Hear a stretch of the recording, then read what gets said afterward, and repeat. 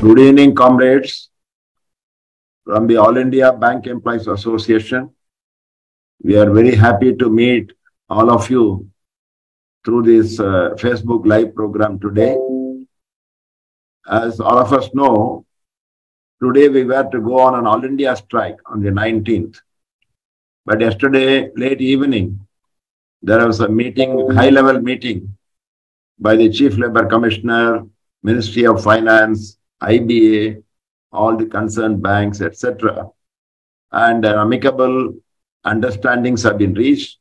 And so last night we decided to defer the strike. So first of all, I would like to congratulate all our employees, all our members, all over the country in all the banks for their wonderful preparation for this strike. That is the main reason why the government intervened, why the AIBEA wanted to discuss and sort out the matter, because the preparation was so effective and enthusiastic. Particularly, I would like to congratulate our young comrades. As usual, not only in the Twitter campaign, but in all the programs, they were in the forefront, because there are a lot of people who have not understood why we have given the call for strike and what we have achieved. There are many comments, I will talk about that. But young employees particularly, they have understood the importance of jobs, job security, trade union rights, labor rights, the need for the union, collective bargaining, all these things. So that is why they were in the forefront. I'm very happy. I would like to congratulate all our people for that. First of all, why did we give the call? Because our 11th bipartite settlement is over. We are given a call for, we are given the charter of demand for the 12th bipartite. AIBEA is yet to call us for discussion. Secondly, there are some issues. For example, the popular demand of the 5-day banking. Then the retirees are all anxiously waiting about the pension updation. So why AIBEA is not fighting on these matters? Something else they have given. Similarly, the government is also getting ready in the winter session towards the bank privatization bill. Some people are asking, this strike should have been for this government's attempt to privatize the banks. But something else like that people are commenting. So we should know why we have given a call for strike. Some people are telling, because there is a problem in some banks, why all of us should go on strike? In my bank, there is no problem. There is no confrontation by our management. Why should I go on strike? Why should I lose wages? Like that, there have been questions in the mind of the people. So firstly, I'm very proud that after a very long time, All India Bank Employees Association, we gave a call for this All India Solidarity Strike. The solidarity means the problems faced by the employees and members in some banks. The entire banking fraternity under the banner of the AIBEA, we gave a call. This is the basis of the All India Bank Employees Associations, our growth, our achievements. Because in 1948, when one bank was in agitation, like the Central Bank of India, our Prabhatkar gave a call for All India, Bengal strike, and that issue was settled. Like that, we find that the basis of the AIBEA is the solidarity and support. Injury to one is an injury to all. Problem of one is a problem of all. One for all for one. This is what our leaders, Prabhatkar, Parvana, all our great leaders have taught us.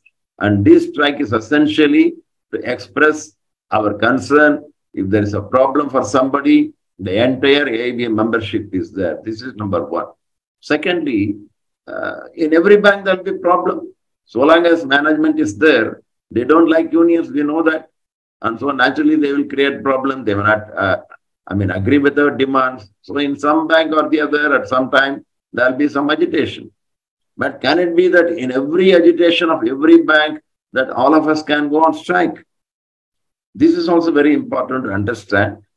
We found of late, because in AIBEA, one thing all of us know, and we should know, that the basis of the All India Bank Employees Association is our struggle for bilateralism, our struggle for jobs and job security. These are the two outstanding achievements of the All India Bank employees. No doubt there have been other achievements, bipartite, wage revision, service condition, many things. But the bipartite system is so significant achievement of the All India Bank Employees Association that we paid a heavy price. For 20 years, bank employees were fighting, AIBEA was fighting only on this. I want bipartite, I want bipartite. We have seen some 5-10 years ago, some other people, we don't want bipartite, we want pay commission. We had to carry on a campaign, and then now most of the people have understood that's not a big demand. Other people are thinking more than bipartite pay commission is better. But AIBEA knew for 20 years we fought from 46 to 66. And the first time in the entire country in any sector, in banking sector, AIBEA got the bipartite system. That means across the table, bilaterally, both the parties, management and the union, we discuss and resolve the problem. And this we have preserved from 1966 till now. And we have signed 11 bipartite settlements. But today in the recent period, we are seeing that there is a tendency of unilateralism on the part of some of the banks.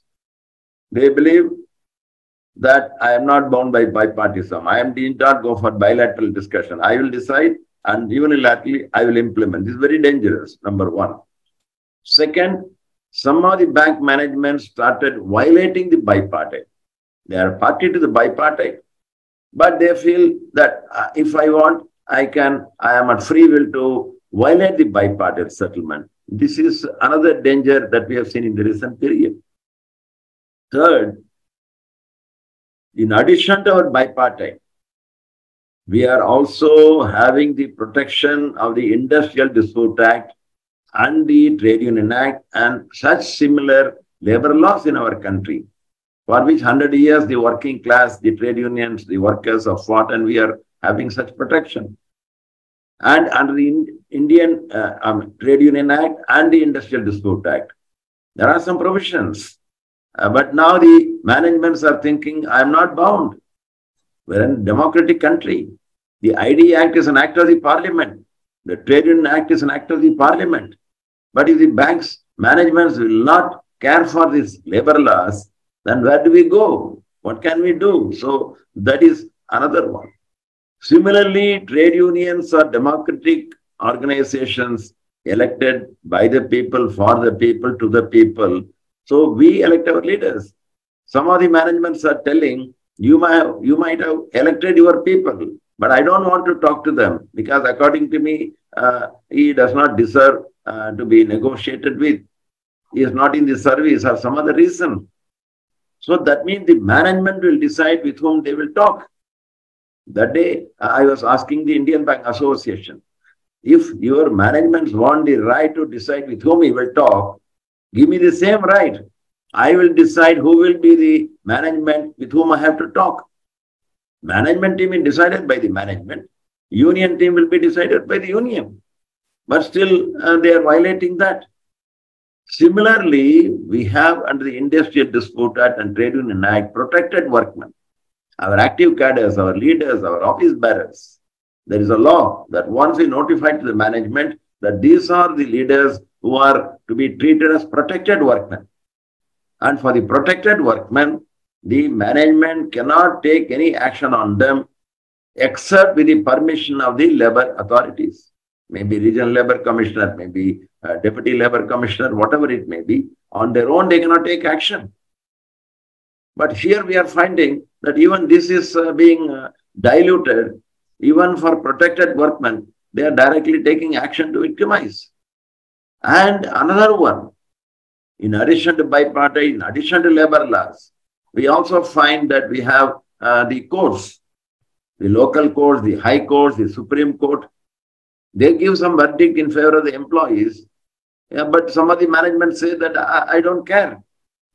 So if the bank will say, I don't care for bipartite, I don't care for labor laws, I don't care for Supreme Court, it's very dangerous. And particularly today, we are finding on 2-3 areas. Number one, that we have been fighting, all our members know, that the management want freedom to outsource all our permanent, regular, perennial job on contract basis because that is cheaper. The government is trying, many other people are trying. So bankers also want the right to outsource. Whether it is really required or not, because in a country we need to generate more jobs and not give the jobs on contract basis. Even then, if there is any genuine need, we can talk to the management and we can find a solution. In 2010, we have agreed in technology-oriented, IT-related sector where we don't have the in-house capability, we can outsource the job. But here, normal, simple job, they want to outsource. And it is part of the bipartite. So violating bipartite, that means this is an attack on jobs and job security. They can come to the Indian Bank Association, talk to the AIBEA, talk to the United Forum, give us some concession. That is understandable. But if each bank will try to outsource the jobs, then the job security is at stake. So this is very, very important. Similarly, in banking industry, mobility is there. Somebody can be transferred, how they can be transferred, when they should be transferred. There are rules. For the past 70 years, transfer has been used as a weapon by the management. We know that. And that is why we have signed agreements to restrict the mischief of the management to harass the employees in the name of transfer. And the transfer is incidental to my job. But when it is misused, we have to restrict it. But now we are finding there is a bipartisan settlement in 2010. If there is a surplus staff in a place and if there is a deficit area where we need some people, then subordinate employees cannot be transferred. Only clerical employees within the district with some restrictions on the kilometers, they can be transferred. That we have agreed. But beyond that, they cannot do that. But we find some other bank, they feel that they have a right to transfer the people. Yesterday also I was talking to people because the management says that Vigilance Commission, CBO, CBC, so many things they are quoting. And the management argument is once in 3 years you have to be transferred because it is a very sensitive post. We understand that. But I was laughing that yesterday only the government has decided that the managing director of the banks can continue for 10 years. Now it is 5-year term. Now it can be extended to 10 years. So whether this managing director is the most sensitive post in the bank, whether the MD of the bank will be transferred from bank to bank once in 3 years. He is going to be there for 10 years. So if MD can be there in the same seat for 10 years, why not a clerk? So these all defying logic that management wants. The thing is that they want to harass the people. Similarly, trade union protection is available. Legitimate trade union activity is permitted legally. But today we are finding our activists, our leaders, particularly young people, they are thought to be victimized, revengeful punishments, highly disproportionate punishment, vindictive punishment, dismissal, termination. These are all slowly increasing. In Sonali Bank, in Federal Bank, there is no need. If there is indiscipline, there is a way to tackle indiscipline. There is a procedure. But violating the procedure, if they will do that, then nobody will come forward to work in the union. So this is a fundamental issue. Similarly, we have seen the Catholic Syrian Bank. We all have enjoyed our 11th bipartite. We have given the demand for the 12th bipartite. But what about our brothers and sisters in Catholic Syrian Bank? It's a small bank. The management is refusing to give them wage revision. 13 times they have gone on strike. Entire Kerala, all bank employees have gone on strike. Even then the management is not accepting. So if AIBEA cannot fight it, then who will fight for them? They are our own company. They are our own brothers and sisters. So that is also very, very important. Similarly, one more thing, as I said in the beginning, from tribunal, we have come to bipartite. But today, because the management is moving unilaterally, our unions are taking up the matter. Once you take up the matter, it goes to the conciliation. And in conciliation, if it is not settled, it will go to tribunal. So this is another danger that is emerging, that management will violate When you question, it goes to conciliation. In conciliation, they don't resolve the problem. So there is a danger of pushing these important service conditions to tribunal. That means they want to reverse the clock back. So that is why on these fundamental issues, even though it is only concerning some 10, 11 banks, AIBEA decided from Central Committee that this is a very dangerous trend. If you don't fight at the industry level, the disease may come from one bank to another. We are not asking for bipartite. We are not asking any economic demand. We simply say, respect that bipartite, respect that bilateralism, respect our labor laws. Don't victimize the people. This is not understood by some other people. No, what about my Friday banking? That is a different issue. That it is pending with the IBA. Now some hope is there that in principle IBA says we'll work out something, you give suggestion. We have given some suggestion, officers have given some suggestion. In the next round of meeting, some consensus may come and the issue may go forward. But this strike is not for that. Similarly, retired people, they are waiting for their updation. That is very genuine.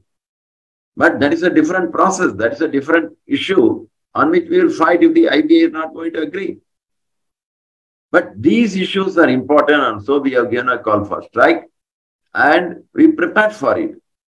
But I am very happy that this time, normally IBA will not bother. But this time IBA invited, Chief Labour Commissioner invited, and again IBA was asked to talk to us. And yesterday, 4th round of meeting. And in that meeting, very, very important understandings have been reached. Because number one, the Chief Labour Commissioner categorically told that all the labour laws have to be respected by the management. The Finance Ministry official was there.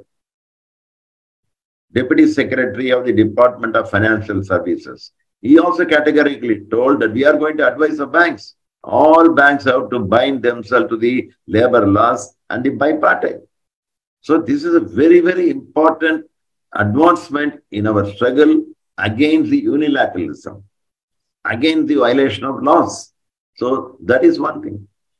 Secondly, we have seen that the managements, as I said, either on these outsourcing or in transferring the employees, these are all pending at the IBA level. It's a management issue in the 11th bipartite. It is not yet over. Just like we have residual issues, they are also wanting to discuss.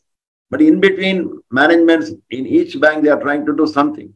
So yesterday, the Chief Labour Commissioner in writing has clarified that these are all industry level matters and the IBA and the unions have to sort out the matter. In the meantime, no bank can violate it. They should not proceed in the matter of outsourcing or on the transfer matter, etc. So this is another very, very significant development yesterday in the issue. Similarly, there are some issues which are pending in the Regional Labour Commissioner level at different states on these matters. And there is a danger that the conciliation may fail and matter may go to tribunal. Yesterday, again, in another significant commitment, the Chief Labour Commissioner has told that all those conciliation proceedings will be kept on hold. It will not be closed, so there is no danger of going to the tribunal. So this is another very, very important thing that we have to understand.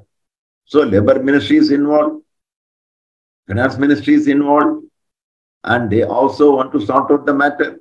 Similarly, there are banks, for example, Sonali Bank. Many of us do not know because it is only 2 branches in the entire country. It's a Bangladesh bank located in Calcutta and Siliguri. There our union leader has been victimized. What did they charge? They say, no, you have embezzled some 4 crores of money. If somebody will cheat the bank for 4 crores, the bank will keep quiet. So this is a camouflage. But the fact is that he is exposing the corrupt activities of the management and is also exposing the management. So they are angry.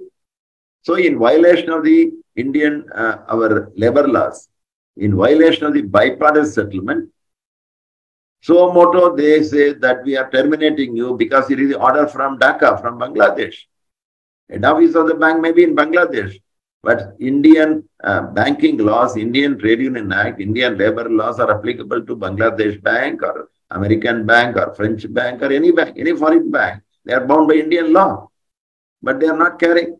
So yesterday, after this discussion, the Sonali Bank management has agreed and CLC also has directed that within 15 days, they will now start discussion with All India Bank Employees Association and our union, and they will try to solve the problem within the provisions of the Industrial Dispute Act and the bipartite settlement. For 6 months, our comrades in Bengal are fighting. But yesterday, this new development has taken place, so it's a very welcome thing. Similarly, we are finding in Federal Bank, it's a militant union. A lot of young comrades are coming up in the union activities. So the management is trying to target them one by one in different places. We have seen. Now, latest in Mumbai, Maharashtra, our young comrade is coming up. He's a Central Committee member of the AIBEA for a small lapse, unintentional lapse. They are trying to picturize as though he is a big fraud. He has committed a major fraud, major misconduct, so termination. But he's a protected workman. So yesterday, we are very happy that CLC has very categorically told the Federal Bank management that this boy, our comrade Sumit, will be a protected workman. So once he's a protected workman, then naturally we can take up the matter that management cannot suo moto terminate in the name of inquiry. They have to go to the labor authorities. There we can argue. So the gate has been opened to resolve that problem. That is one thing. Similarly, we are finding Catholic Syrian Bank, CSB Bank, I told you. They say we will not talk. Now they have agreed that let the union give that demand and we are ready to talk to them. So this is another good development.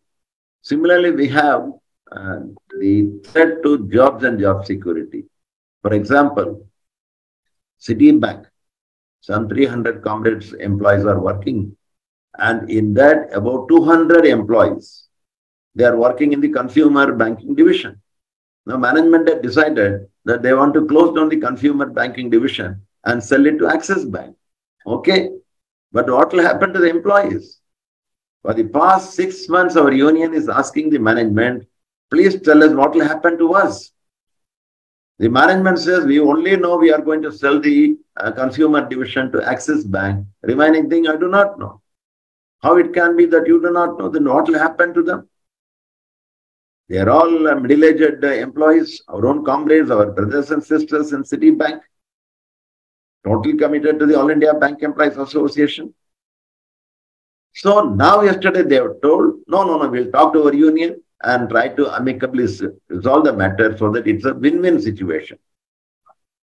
So for all these things, unless we had given the call, they would not have bothered. For example, the earlier Bank of Tokyo, and now it is called MUFG Bank, Japanese bank. That just like that, some 10 employees out of 20 employees, about 10 employees, they've been fired, terminated. The management is not talking to them. They say, you give us alternative jobs, we are ready to work. The management, they have terminated them. In their place, they are taking some other contract employees. It's unfair labor practice. So all these things we have been able to take up. But yesterday, the MUFG Bank management has committed. Let the union approach us. We will talk to them. So these are all the new things that has happened yesterday. And that is why we are hailing this agitation. We are hailing the decision of the AIBEA to fight on these fundamental issues. And we are happy yesterday with the intervention of the government and the labor commissioner, etc. It has been amicably resolved. And so from there, we can go. But there are criticism. Today, I am seeing in the social media. Some people are telling, no, where is pension option? Some people are taking, where is pension improvement? Somewhere people are asking, where is my new pension to go? I want old pension. Some people are telling 5-day banking. Some people are criticizing. There are people, I know, we are bankers, but there are some bankrupts. So some people say we are bankers. Some people, they become, we bankrupts. All these things are going on. What they are telling, what they are doing is not the point. What AIBEA is doing, that is the eyesore. Because people know for the last 75 years, AIBEA is a caravan.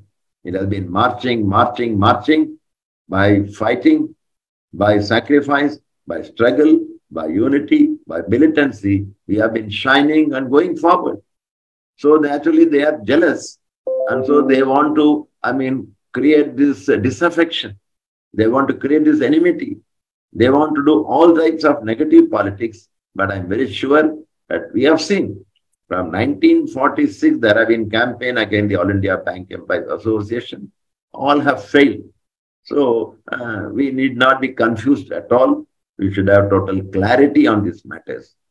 On privatization, very shortly, United Forum of Bank Union, we are going to meet because the parliament is going to start very shortly and the government will move. On that, we will fight. Similarly, already United Forum has taken up on the 5-day banking and pension option, etc. We are demanding a discussion.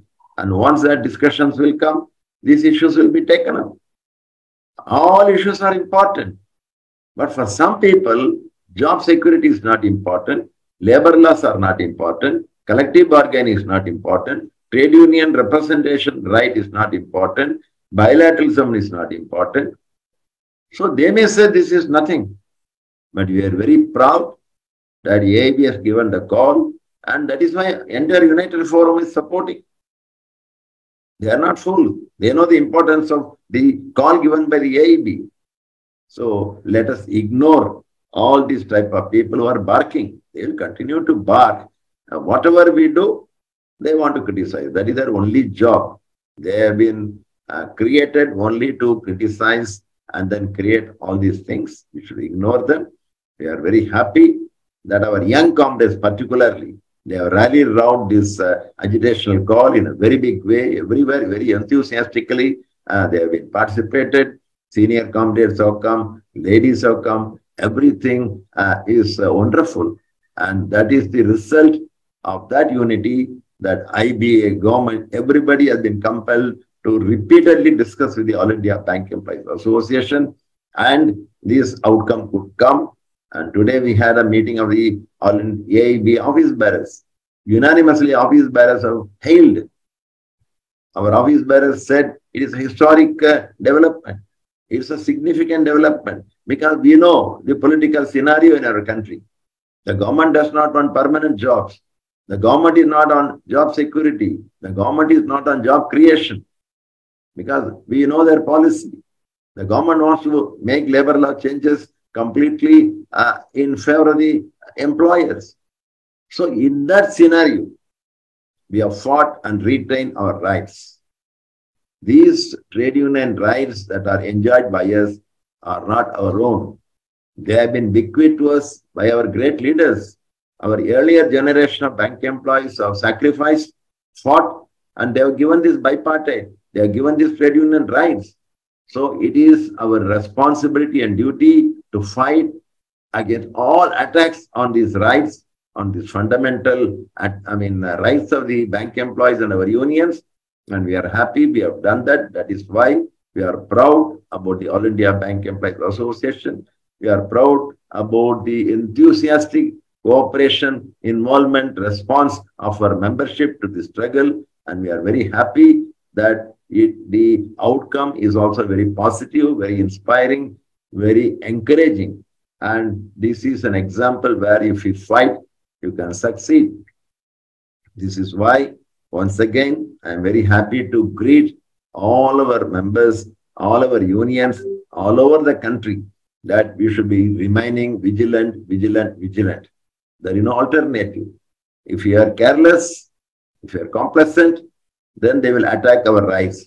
They will attack our jobs. They will attack our job security.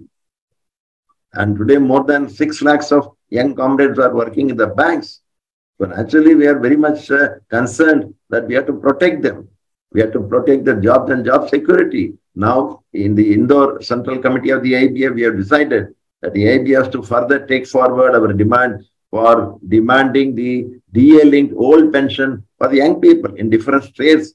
It is coming up. So AIBEA, we have decided. For the cooperative bank employees, we have to fight. For regional rural bank employees, we have to fight. For deposit collectors, we have to fight. For this bank mitras, business correspondent, we have to fight. So future is going to be full of attacks and full of struggles. And the need of the hour is to get inspired by the success of the struggle and to reiterate our commitment again and again that we shall remain united and we shall remain militant. We shall uphold the values of the All India Bank Employees Association. And 2023 is coming next month, is December. In January, we'll be coming to the new year. And in 2023, we are going to have the All India Bank Employees Association conference in Mumbai. Mumbai, the financial capital. And they are hosting the conference of the AIBEA, and more than 3,000-4,000 our delegates, observers will be assembling, where we shall discuss and decide not only the present challenges, but the emerging confrontation approach of the government and the bankers and all inimical forces, and how to take our AIBEA to greater heights in the days to come.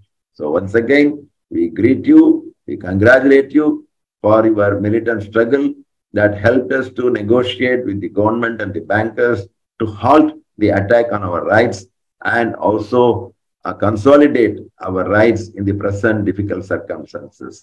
So this is why today I wanted to meet all of you on behalf of the entire office bearers of the AIBEA, President Dr. Rajan Nagar and myself. We once again greet you and thank you. Let us continue to be united. Let us continue to affirm our commitment to the ideology of the All India Bank Employees Association, and success will be ours. Thank you very much.